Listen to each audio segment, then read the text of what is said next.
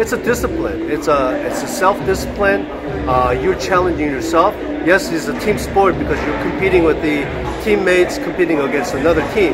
But essentially, you're battling yourself, right? You are digging deep in yourself to see if you could get better. You could get better. All the difficulties that you have, weeks and weeks of not being able to do something, and finally all that hard work pays off. So that discipline is, I think, is something that kind of attracts me to this gymnastics.